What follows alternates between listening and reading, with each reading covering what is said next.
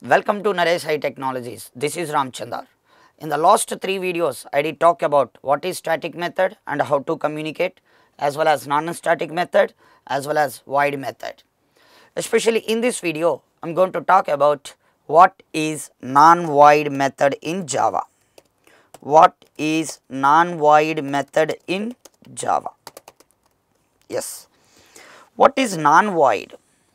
A method which is carrying some information from called area to calling area is called non-void method. Or simply we can say like this, a method which is gives some value, those type of methods we can call as what? Non-void methods. So let me write the definition here. A method which returns some value, or a method which carries some information from called area to calling area is called non-void method. Yes, this is what definition related to non-void method. So how to write non-void method in Java language? Here you can take primitive type and method name, and open and close curly braces and parenthesis and curly braces.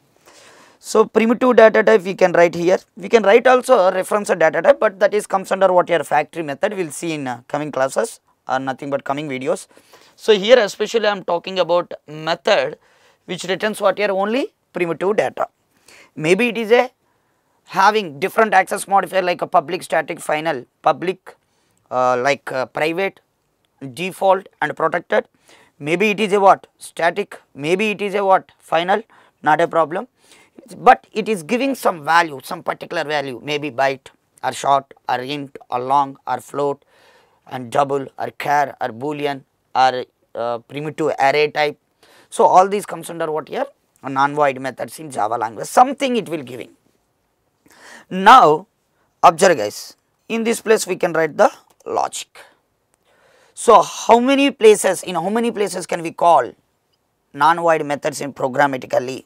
So to understand that concept, let me take one notepad. Here I have a class and that class name is method demo, good, and here I am taking one method like a boolean m1 method, nice. Now here I am writing like system.out.println here non-void method, or simply let me write like a boolean m1 method. Boolean m1 method means boolean return type m1 method. For understand user friendly message purpose I am writing. So a method which contains a return type, that method must and should be ended with what? Return statement with value, return statement with appropriate value. So let me write here 1 2 3, that is not a appropriate value, this is comes under by default int. Int cannot be converted into boolean, as well as boolean we cannot be converted into int type. Programmatically I will show you, wait for some time after completion of the program. Now let me save this program. What is that? Method demo.java and all types, save it. Now let me take here one method. What is that method? Public, static, void, main and string s. So here I am taking one main method. In the main method, maybe it is a static, maybe it is a non-static, whatever it may be. So previously void method I am taking as static in last video. Now in this video let me take this non-void method as what? Non-static. So if you want to communicating with the non-static methods from the static context, definitely what we required? Object we required, there is no other alternative. If you want to communicating with the non-static methods within the static context, maybe it is a static block, maybe it is a what? Now static method, maybe it is a static initialization place. We can't call non-static methods directly, definitely damn sure what we required? Object we required, either reference object or anonymous object, md dot m1 method. Then what happen? M1 method will be executing. So let me compile this program. Let me compile. Yes, Java C method demo dot java. What is the problem here? We need to write how to create the object by using new keyword, new method demo. Now clear the screen and javac method demo dot java. Now java method demo. Now what happened? It will showing like could not find or load main class method demo. So my class name is what here? METHOD. Here my class name is what here? METHOD. But here I am typing like what? METHOD. So spelling mistake here, nothing than else. So method demo, Java method demo. What happened? Boolean M1 method returns. Not returns, it is just printing the statement. But basically M1 method returns what? Boolean type value. I want to hold it. So here if you are using, if you are calling directly or by if you are using object, what happen you know? M1 method will be calling and whatever the logic which we have in the M1 method that will be executed and it will returns what here? True. But we are not holding in this particular point. For example, if your requirement is not return type, only I want to execute that logic, better to go like this. But our requirement is not only execute the logic, whatever the return value which is coming from the M1 method, if you want to hold that, definitely we can go for two types of statements. One is by using SOP, another one is what here? By using initialization place. If you want to use that value exactly one time, better to go for what here? SOP statement. So let me show you that. System.out.println md.m1 method. Now observe javac method demo.java, good, and java method demo. What happened? Two times I am calling M1 method, but only one time it will printing what here? True. So previously true is came to our main method, but we didn't catch it. But in this method, in this statement, we are calling M1 method and it returns like what here? True. This md.m1 will be replaced with system.out.println md.m1 will be replaced with what? True. So this method is matched with what here? System.out.println of Boolean type. So what is the meaning here? If you are writing any in the SOP, if you are writing any byte value, short value, int value, long, float, double, char, whatever the value Boolean, if you are writing that value as it is printed on the variable output device like here console. So this system.out.println of md.m1 will be replaced with system.out.println of true. So system.out.println of true means what here? True will be printed on the console. So how many times I am using that true return type? Exactly one time.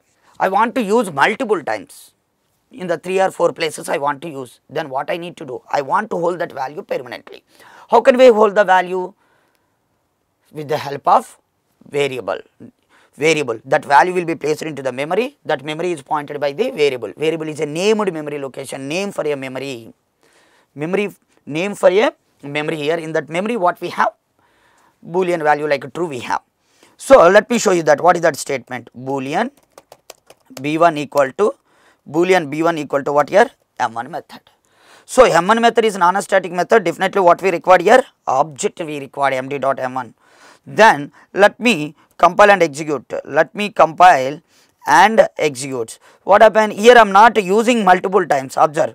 One more time executing Boolean M1 will be printed, but I am not using. If you want to use it, very simple. Let me write system.out.println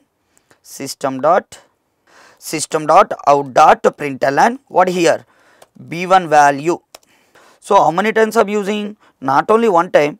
If you want to use multiple times, you can use it. So how many times I am using the b1 method? 2 times. Now clear the screen and let me compile the program one more time. What is that method name? File name method demo.java, and another one is what? Method demo. Now how many times I am calling? Programmatically? This is the one. This is the second time. This is the third time. So 3 times executing, and how many times return value coming? 3 times. But in this place, this entire md.m1 will replace with what? True. But I am not using either single time or multiple times. Here md.m1 method returns true. How many times I am using? Only one time. That also printing on the console. Here md.m1 method replace with a true Here that true value I am placed into where here B1. So as many times we are using B1, those many times we are interacting with the value like what here true itself. Now let me show the output and Java method demo. How many times I am using?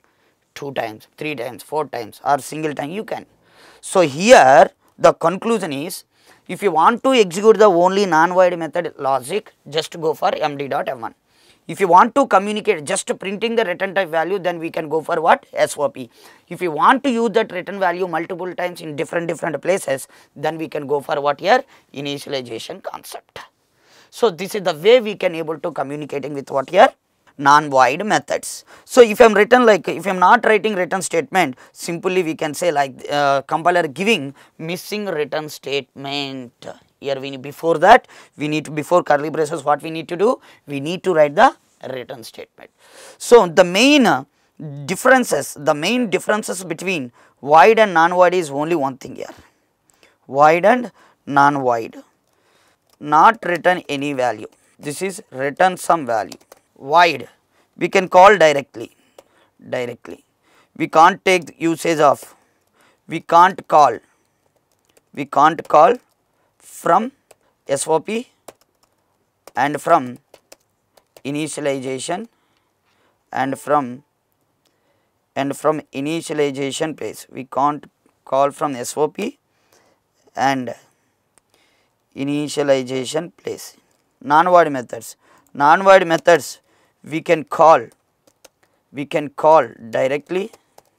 So here T, and we can call from SOP and we can call from initialization place.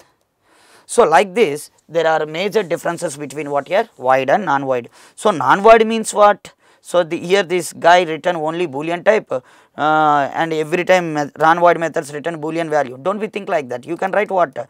Any other return type also. Now int m2 method, here I am writing like system.out.println m2 method, and what type of m2 method this is? Int return type m2 method. So definitely what I need to write here?